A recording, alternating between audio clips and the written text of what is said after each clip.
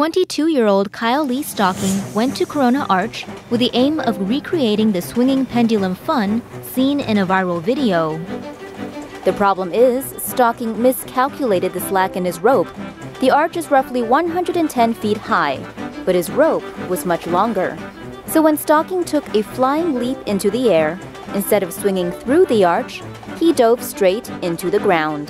The impact was fatal. The obvious lesson to be learned here is that you shouldn't imitate everything you see online. Follow us on Tumblr,